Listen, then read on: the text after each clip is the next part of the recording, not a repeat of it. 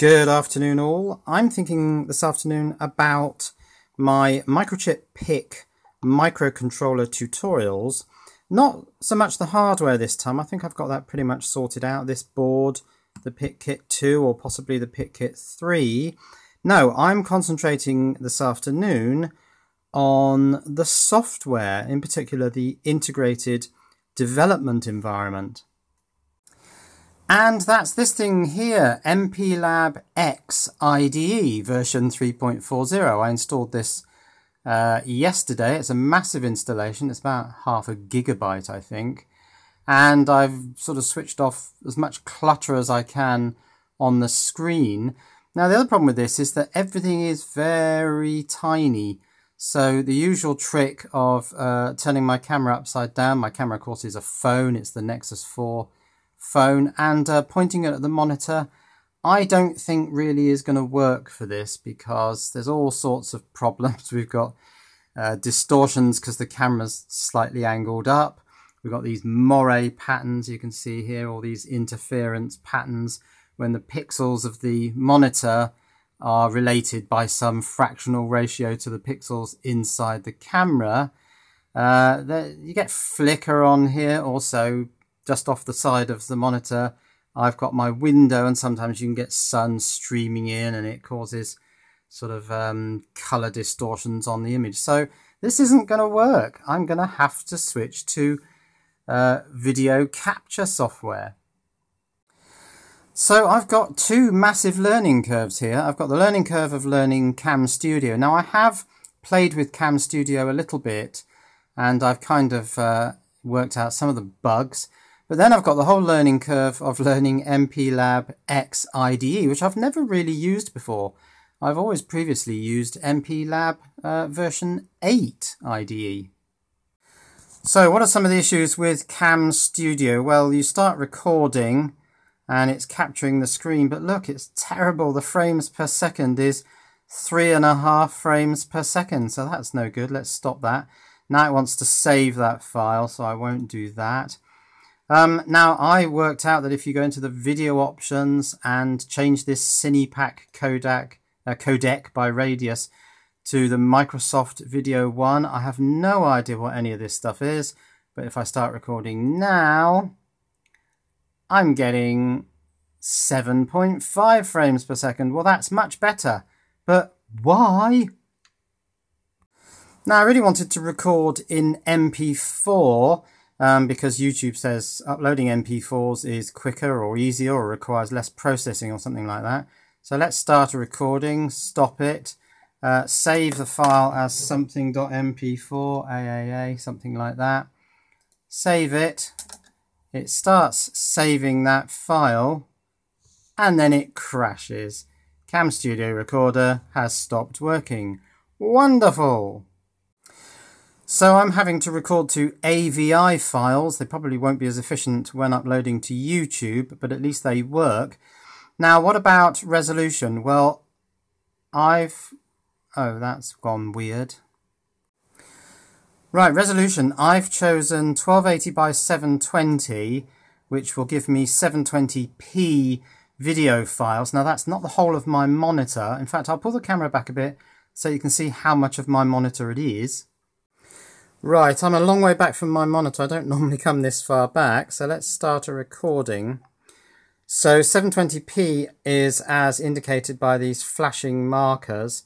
So it's recording this part of the monitor, and that's quite useful because I can take CamStudio itself and move it outside of that area so that I don't end up recording CamStudio into CamStudio. Now, the other thing with CamStudio that you have to worry about is audio. It requires an audio source. I do have one USB microphone. It's on a kind of headset thing, but it's absolutely awful. I'll plug it in and we'll actually try it. But I just wanted to say that the nice thing about pointing my camera at the screen is that the microphone in my camera, which is actually a phone, it's my Nexus 4 phone, it's just there, it's built in and it just works.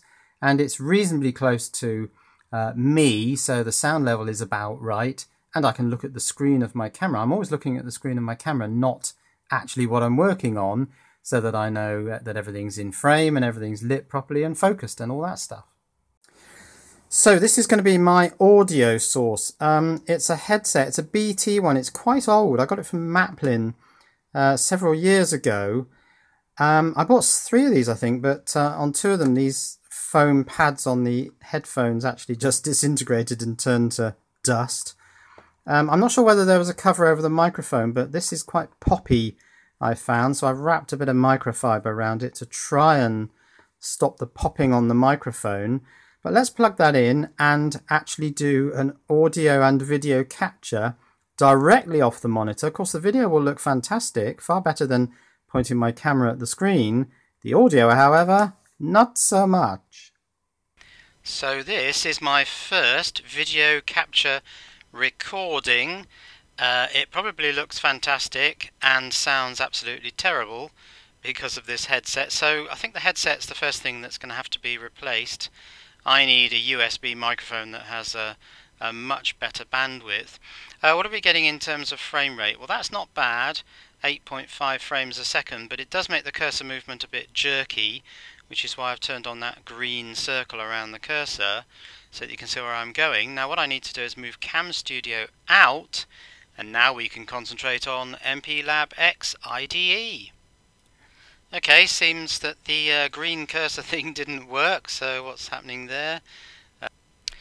So, like I say, steep learning curve. The old MPLAB 8, you could set up really in a really simple way. You could just bring in a file, quick build it, and produce output. Here, everything has to be in a project. So anyway, I've got my source file here, which actually is completely empty. And I've tried to do a build, which I do by hitting this hammer thing here. It does a build, and it is failing the build. So we've got an error. There's the error. Let's see what it is. It expected end. Okay, you expected end. You can have end. Let's type end in there. Do another build. And this time we've got a warning. But the build is actually successful. Now what's the warning? It says found directive in column 1, end. Okay, so it doesn't like the directive being in column 1. This is column 1. Let's tab that in so it's not in column 1. Do another build and see how we get on with that. Aha! Build successful, no errors, no warnings. Well, that's absolutely terrific. So my source code is assembling. Of course it doesn't do anything because all I've got is end, and end is an assembler directive. We're just telling the assembler this is the end of the file. Doesn't seem to like it if you don't put that in. So let's actually put in a PIC microcontroller instruction. I'll put in a couple of lines there, and I'm going to put in a no op, which is no operation. So although it's an instruction to the CPU to execute it, but it doesn't actually do anything. Okay, let's see if that will build. And that's failed again. And it says here, executable code and data must be defined in an appropriate section. Now that kept me guessing for quite a while, but it seems that if I put in an org, so another couple of lines, and I'm going to put in an org 0. Now this is origin. I'm telling it that I want my object code, which will be the binary equivalent of the no operation, which I think is 0, to be located at location, memory location 0. So everything's zeros at the moment. Let's see if that at least builds. Yep, that builds. No errors, no warnings. That's fantastic. Now we need to look at the program memory. So I need a new window. What have we got here? PIC memory views, program memory. That's what I want. Now that's appeared off screen, so let me bring that up. Now where am I going to put that? Can I put it on the right hand side of this window? Not sure where I can put that really. I can put that on the left there. I don't seem to be able to put it on the right. Well, let's put it on the left and see what that does. Okay, you can at least now see the program memory. my output is now over here. This is a bit strange, this IDE. Everything seems to want to dock into position. But anyway, here's the program memory, and there is the no operation code. It's opcode 0. It's at address location 0. But what are these? I've got two instructions which I didn't program in. Return a literal into W0. Why have I got two of those? When I use MPLAB IDE 8, I don't get this. This is, I don't know, is it a bug? Or is it something that I'm just not aware of? I'm mystified. Right, one more thing. This video is not really about programming the microcontroller. It's really about me getting my head around this IDE. So I'm going to put in another couple of lines, and I'm going to put in a config statement, underscore config, and I'll put it in as just 0 for the moment. I don't know what the default radix is. I'm assuming, in other words, the default number base, I'm assuming it's decimal, so it will interpret this as decimal, but let's just see what happens for the moment. Let's build that. My build stuff is here. Yes, so the build is successful, that's fine. Now I need to look at the configuration bits, because that's what the underscore config directive does.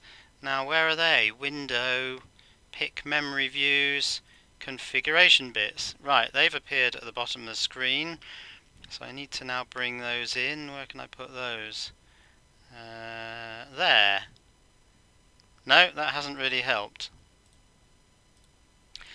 So I've kind of got everything I want here. Oh, my output is off the bottom of my recording area. I've got a feeling that I can float these windows. Let's try that. Yes, so that floats out.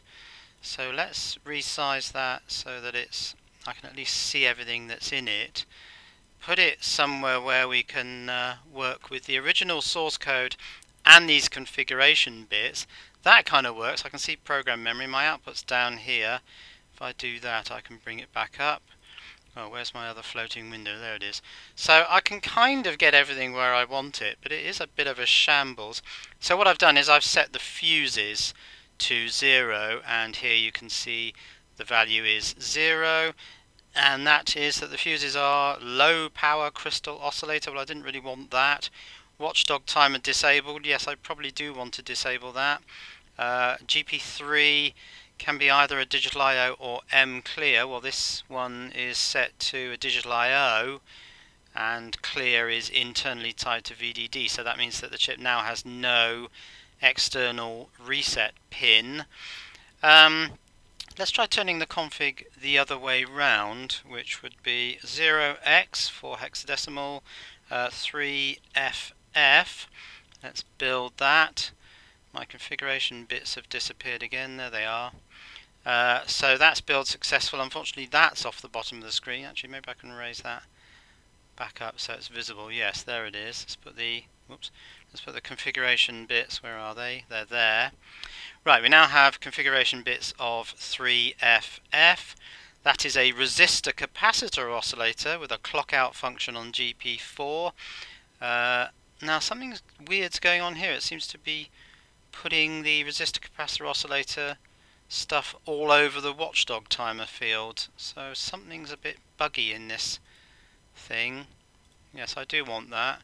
Right, watchdog timer is enabled. So yes, by setting the config to different hexadecimal values, I can choose different oscillator configurations: watchdog, power on timer, master clear, brownout detect, and then the program memory code protect and the data memory code protect. So it's all kind of working. It's just I've got to try and get everything to fit on the screen within this area that is being recorded, so that you guys can see what I'm doing. So you can probably see why I quite like resorting to just sticking my camera and pointing it at the monitor, because it's so much easier than fiddling about with this screen capture software, which is buggy. I mean, I never got the little highlighted circle around the cursor to work at all. But obviously for this, where there's a whole load of stuff on the screen which you can barely see, it's not going to work pointing my camera at the monitor. So I'm going to have to get to grips with this screen capture software. But at the same time, I'm going to have to get to grips with MPLAB X IDE, which is a nightmare in its own right. So a little way to go yet, but I'm working on it. And as soon as I get all this stuff sorted out, I'll start on the microcontroller tutorials. The first thing I'll do on those tutorials is set the configuration bits, set up a suitable oscillator in the CPU, stick the output into a scope, and just see that we've actually got a clock running. That'll be the first video, but leave it with me for the moment. I'm still working on it. Quite a lot of things to iron out, but for this video, that's kind of it. Just wanted to give you a flavour of what I'm doing. So I'll say cheerio.